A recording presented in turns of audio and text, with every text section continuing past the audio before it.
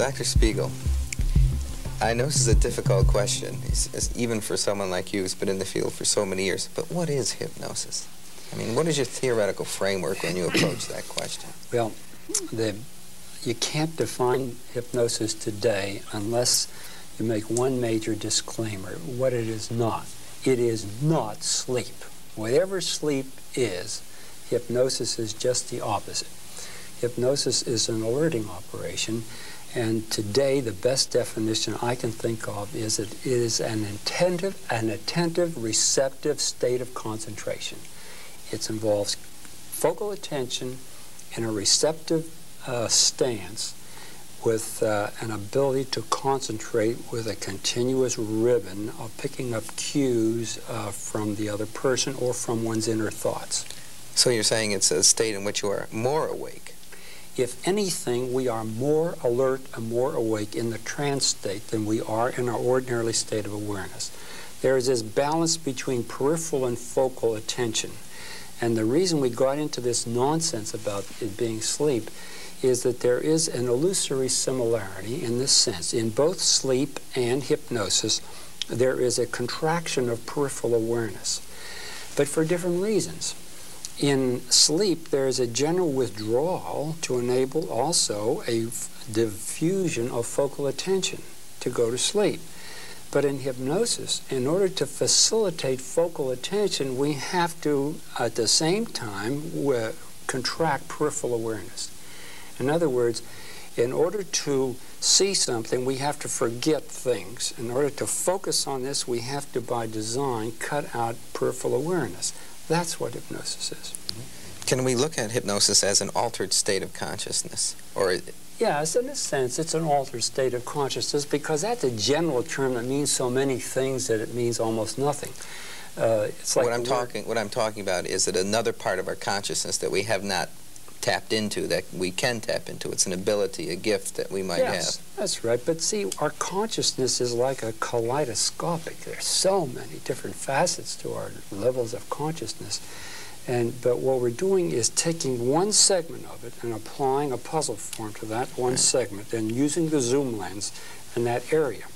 And in that sense, we are, by definition, focusing on a particular area of this big confusion that we call the human mess, the human condition. Right. And so that's what hypnosis probably does, is that it allows, according to you, allows a person, if he has the ability, to use part of his consciousness that he may not be aware of that he has to solve different problems for him. Yes, that's right. Well, then this brings up another important point about a misconception, about the fact that is hypnosis projected onto the patient? Say if a doctor's going, is it projected onto the patient without the patient's wishes? See, that would be very important. That's right. You need to be voluntarily involved, and that it can't be foisted or foisted on you or done to you from the outside without your knowledge. Well, the hypnosis itself is not projected. That's 19th century hogwash. That was the mesmeric notion that there was some kind of a quality that was projected. It's not that. About the only thing a hypnotist can project is bad breath. but what he can How about do, sex appeal? Not that either. Not that either, except if in his ordinary, interpersonal field, if the receiver perceives this person as charismatic or sexy or whatnot, okay, but the answer is in the receiver, not necessarily in the person that is being what he is. Hypnosis is not a projection. It's just simply a way of somebody identifying this capacity in the person who has this capacity, or as Dr. Wayne in Washington calls it, a gift. And to have this gift sometimes can be a real blessing, and it's also a tragedy if you have the gift and you don't know it and you allow it to become a mischievous experience. So that's a fascinating concept, the gift of being hypnotizable. That's right. Yes. That'll make a nice title for one of your books. Well, that Dr. Harold Wayne down at Walter Reed coined that concept, and it has intrigued me. I think it's a useful way of keeping it in mind.